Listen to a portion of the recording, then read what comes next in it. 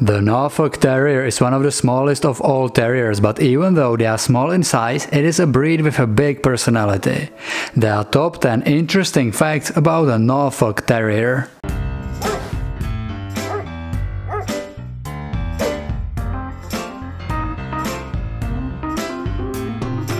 I would love to thank Bertie for letting me use its photos in this video. If you will like the Norfolk Terrier and you would love to see more of it, definitely check him out. Link is in description. Number 1. Origin. The Norfolk Terrier can trace its history to the area in the East England known as East Anglia to the mid-1800s. We are not sure what is the exact ancestor of this breed, but it's believed that the clan of Amals, then the Dinmans and Cairn Terriers, alongside with the Irish Terrier and local small Red Terriers, played a role in the breed's development. Throughout the history, this breed was known under some other names, like Cantab Terrier, Trumpington Terrier, or in the USA as a Jones Terrier. Number 2. Norfolk versus Norwich. For a long time, the Norfolk and Norwich Terriers were viewed as a single breed. The first breed standard for them was written in 1932 and it included two varieties, pricked and dropped ear type. Later in 1964, the breed was separated into two different breeds. The pricked-eared variety continued to be called as Norwich Terrier, while the dropped ear type was from now on known as the Norfolk Terrier. Number 3. Utilization.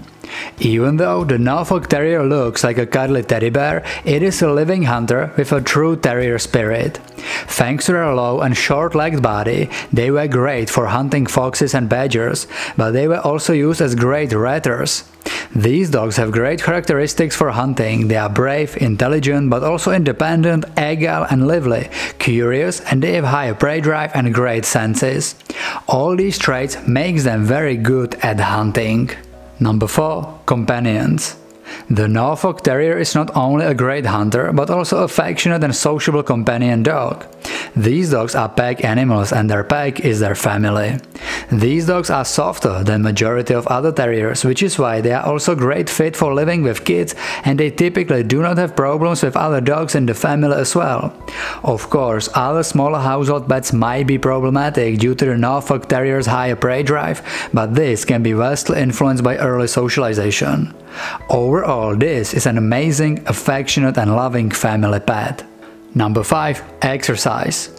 Even though quite active, the Norfolk Terrier is also a very adaptable breed, which means that they will need daily exercise to stay healthy and happy, but they will adapt to its owners and they will enjoy almost any exercise with them. It can be longer walks, hikes, good playtime or fun training sessions. Majority of Norfolk Terriers also like water and they enjoy swimming. It is important to regularly exercise your dog, otherwise they may develop some unwanted behavior like digging or excessive barking. Number 6. Size. The Norfolk Terrier is one of the smallest of all terriers. It has short legs and compact and strong body.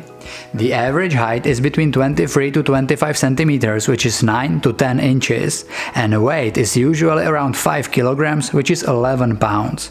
There are no extreme size differences between males and females. Number 7. Coat. The official FCA breed standard describes the Norfolk Terrier's coat as hardy, wiry, straight and lying close to the body. The coat should be longer and rougher on the neck and shoulders. On the other hand, the hair on the head and ears are shorter and smoother. You can find this breed in all shades of red, wheaten, black and tan or grizzle. Number 8. Watchdogs. Just like majority of terriers, even the Norfolk Terrier likes to bark, which can actually make them good watchdogs, as they will most likely alert you when they will hear or see something suspicious around your home. But of course, due to their small size, they were never used for actual protection and guarding. Number 9. Maintenance. This is double-coated dog, and just like all the double-coated dogs, they do shed some deal of fur all year long. They do shed more heavily twice a year. Because of that, regular brushing and combing is very beneficial for the coat and it will reduce the shedding. It is also recommended to hand strip the coat approximately twice a year. It is better to hand stripping the coat rather than clipping it. Just like with any other breed, you should regularly check the dog's ears, eyes, nails and teeth and clip them or clean them if needed. Number 10. Health. The Norfolk Terrier is generally healthy and hardy breed with a lifespan between 13 to 15 years.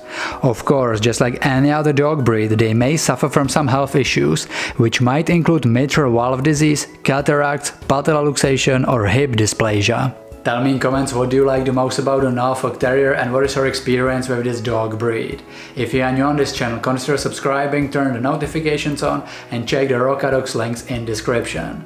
Thank you for watching, see you in the next video.